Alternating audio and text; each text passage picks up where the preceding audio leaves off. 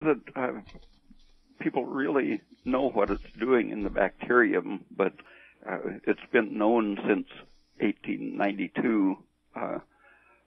It was called endotoxin to distinguish it from the older known bacterial toxins that the bacteria, in effect, secrete to poison something in their environment. And supposedly the endotoxin it only comes out when the bacterium is broken apart. But I think actually it leaks a little bit all the time. So I wouldn't say that it's strictly an endotoxin like the textbooks used to say. Okay. That it's a somewhat of a structural protein, but it's a medium to smallish molecule that can leak out in the process of growth and cell division and so on.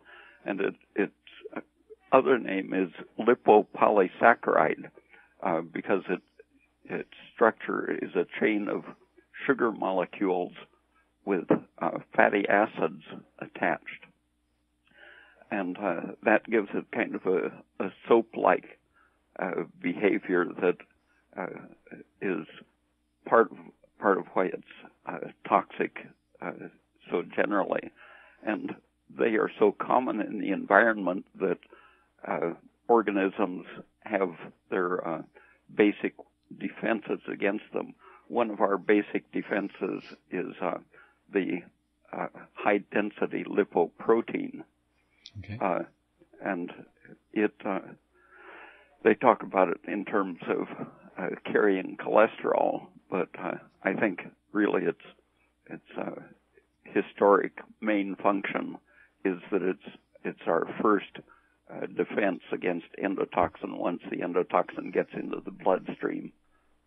But normally the intestine is a good barrier against absorbing the endotoxins, and if some of it leaks through the wall of the intestine into the blood vessels and gets carried to the liver enzymes break it down, and so it shouldn't normally reach the bloodstream in significant amounts.